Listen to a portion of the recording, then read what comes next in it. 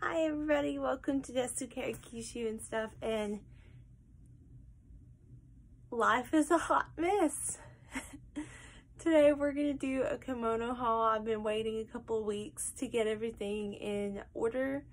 Everything's just been kind of slowly coming in, so we're going to show you I'm going to show you a couple of things, and I'm going to show you some stuff I've been working on, because I've been making some kimono collars, and yeah, I've been kind of stuck in the house, so that's how life's been for at least about a week, because I think Alabama has been in quarantine for at least 7-8 days. I'm not even sure anymore. I don't know. So let's look at the kimono stuff. First thing I'm going to show you is this really adorable kids obi that I got for $1. It is a pre-tied obi, and it's got these cute little bows on it, and they're silver, super cute. And yeah, I got that for $1 with free shipping, so pretty cool.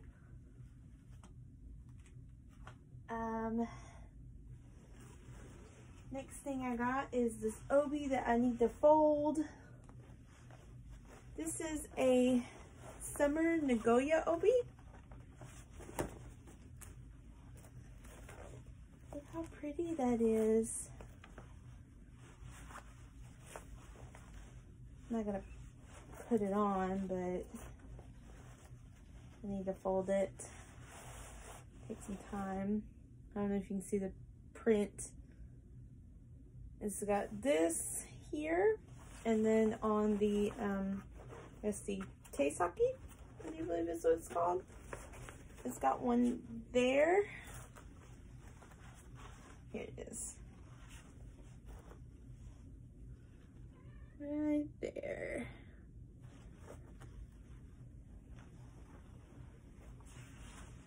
Yeah, I need to fold this bad boy. Nagoya obis are fun to fold. And I paid $4 for that. $1 and then $3 for shipping. This one is another Nagoya obi with paper cranes, which is folded. I didn't unfold it. I haven't worn it yet. This just is a regular Nagoya obi. Really pretty. It's black and red. And it cost me $6 plus shipping. So I think $9.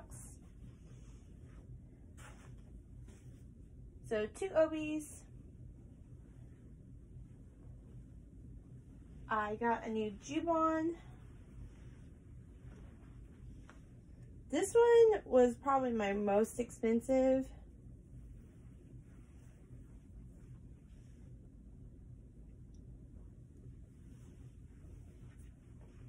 This was $9.50. And it's just this really pretty orange jubon. I have 3 jubon, and this is the only jubon I have that has the ties sewed onto it. And it's got this really pretty sakura floral pattern on it. And it's got the white collar sewn on it already. So it has a new collar, so I don't have to sew a new collar on it.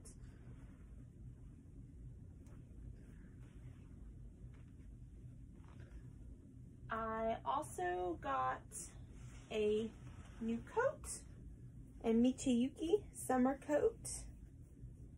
This is really pretty, but it needs a bath, and I'm not sure how to go about cleaning it because I don't know about how it was. I don't know how old it is, or how the butterflies were dyed, because it's got a purple butterfly pattern, but it's got a kind of dirt smell to it. But it's not so bad. It doesn't have any stains, but it's a very long summer Michiyuki. Very pretty, and it's like a grayish purple with the purple butterflies on it. And that is my haul so far.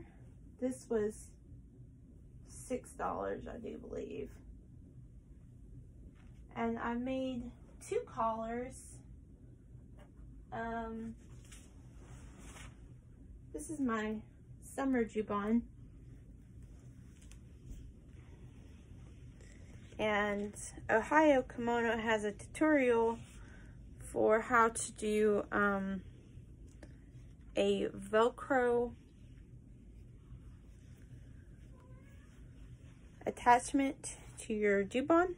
So I did it to this jubon, but I need some like liquid stitch or fabric glue to attach the Velcro, so I'm not finished with this. But this is a collar that I made. It's a leopard print, and I cleaned this jubon the other day, which was really scary. There are no real tutorials on how to wash kimono or jubons other than like yukata, and it was really scary. All I really did was I filled up my sink with cold water and baby soap, just baby, like Johnson's baby soap, and swirled it around, and I dipped the jubon into the water and swirled it really gently, and the water turned a yellowish brown color, and I dipped it a few times, and I got a towel, laid it in the floor, and I put the jubon on that to catch the water, and I put it in my drying cabinet because I don't have a place to hang it outdoors. I don't have a drying line or anything like that. And this is where I messed up. I accidentally burned the collar. I didn't realize the collar was silk, and I burned it. So I had to remove the collar, and I made a new one, and that's where I decided to do the Velcro. And you can check out Ohio Kimono website for that tutorial. It takes about like 5-6 pieces of little Velcro and some liquid stitch, and you just attach it to your jubon and your collar, and there you go. Or you can do safety pins. Billy Matsunaga on YouTube also has tutorials on how to attach kimono collars or hanari collars with safety pins and fabric tape, so without having to sew it on. So you can do that. But this is a collar I made, and I also made this collar. This is the one I'm working on. I haven't finished it yet. As you can see, I'm still got pins. This is a 3-point, or I call it a 3-point collar. I made it, modeled it after the collar that I had on that other jubon. You can see I got a seam here and a seam here. So it sits around the neck, and there's a seam here and a seam here. Can't really see it, and it just sits like this. Let's see, I gotta take that needle out. But I got this fabric from Bonaful Designs off eBay. I have their card, which I can link you to if you want this fabric, which is really cute. This is, I used 2 quilt scraps to do this.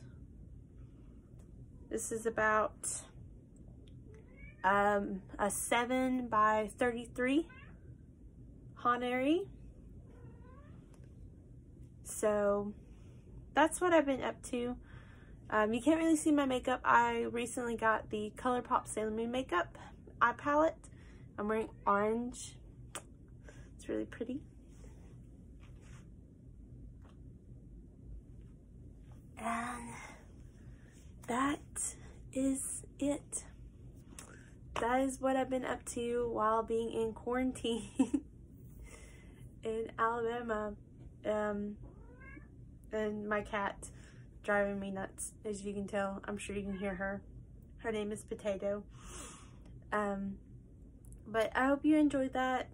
If you're on Instagram, you can see I put my daughter Emery in her kimono and put her in her obi, which was really hard because I don't know if you have a 2-year-old or 2-year-olds. In my case, I have 2-year-olds. Putting them in a kimono is really hard. And putting an obi on them was even harder because she didn't understand. She thought the bow goes on your head and she wanted it on her head. And she was, at first she was fine until I started tying everything, and she was like, I want it off. So, you know, that was fun, putting a kimono on a 2-year-old. They don't like to wear it very long, but it finally fits her. I've had the kimono, or the kimonos for my daughters for at least a year or so. I'm not even sure how long I've had them, but they've been too big up until now. But I'm looking for another pre-tied children's obi for my other daughter. So if you know where to get one in a simple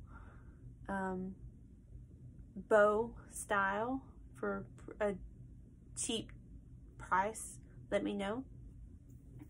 I am looking. Like I said, I paid $1 for that red one. So the quality, it can be an antique, that's fine. It can be a little damaged, that's fine. A little stain, that's fine. It's going on a 2-year-old, so no worries. And I can do any kind of repairs, so no big deal. That's pretty much it. I'll be doing some pop reviews pretty soon. I've got the Evangelion pops finally. Yay, Evangelion pops.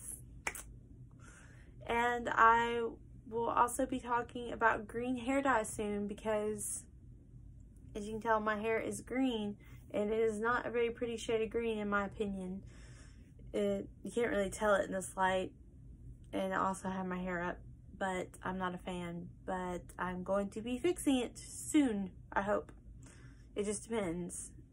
I'm wearing Arctic Fox Phantom Green right now, and it did not take very well to my hair, so I'm going to try Manic Panic's Enchanted Forest pretty soon and see how that takes on my hair. And we'll go from there. After I test that out, give it a wash or two, I'll do a review on that, because there's not many reviews on green hair dye other than like Arctic Fox. We will see. But that is it. Thanks for watching. Stay safe, practice social distancing, please. Stay healthy, and I won't talk about it anymore. I'm sure you've heard enough.